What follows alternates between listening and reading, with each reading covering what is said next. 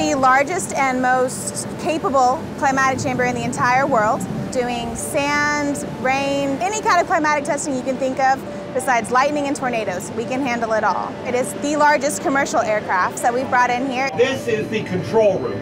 These are the people maintaining the conditions inside the various chambers in this facility.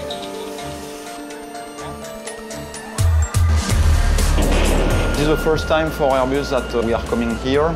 We have decided to bring this aircraft here almost 3 years ago to test the aircraft at minus 40 degrees Celsius and up to plus 45 degrees Celsius. So the first big step is to enter the aircraft into the hangar. We could have entered the aircraft with the winglets, but as the clearances are about 20 centimeters on each side, we have decided to remove the winglets.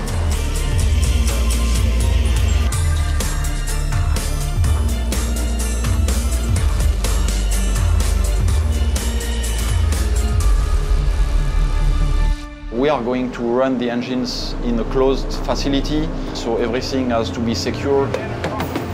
So the gas collector behind the engine is to duct out the hot gases so that the chamber does not warm up when we are at minus 40 degrees Celsius.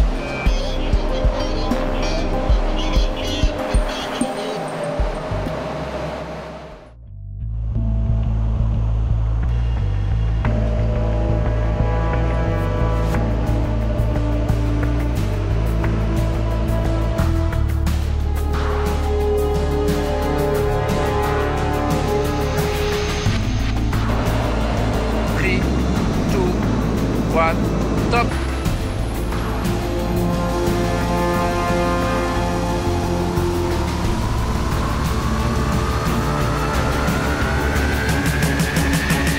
We went to the hot part, so it was plus 45 degrees. We did that for 2 days. The checks were done for the engines, for the air conditioning, for all the various systems such as the hydraulics, for the electrics. Basically, all systems can suffer from the heat. So for the hot and humid, it was mainly the air conditioning, and we wanted basically to check that there is no adverse effect due to this very high humidity, mainly condensation, and everything went very well.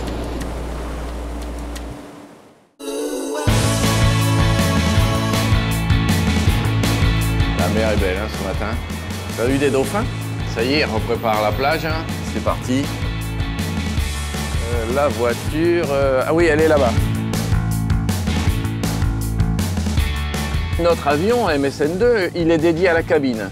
Donc, une grosse partie des essais qui doivent être faits sont faits au sol, puisqu'on cherche essentiellement à valider la climatisation, les débits, pour voir si, avec des situations dégradées, on arrive quand même à chauffer ou refroidir une cabine pour pouvoir préparer un embarquement.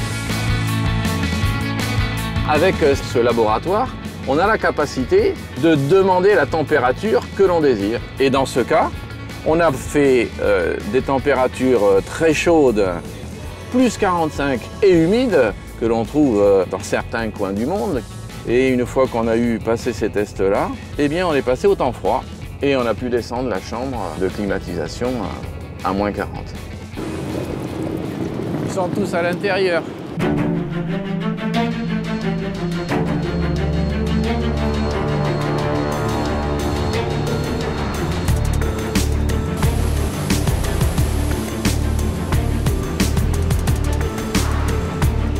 For minus 40, the aircraft was dead, cold, completely powered down each time during the change of temperatures.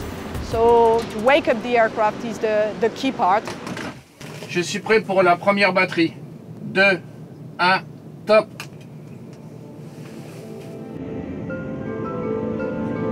For everybody, for an engine start on engine 1, 2, 1, top.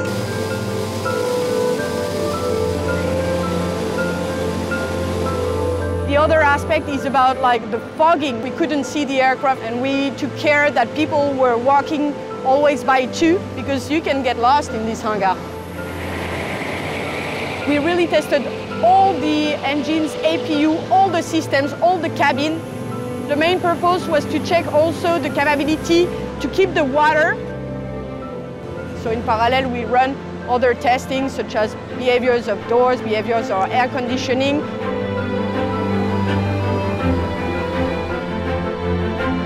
Considering the real condition campaigns plus the ones in the Climatic campaign, we are really covering all the conditions that our aircraft will have to face once in service.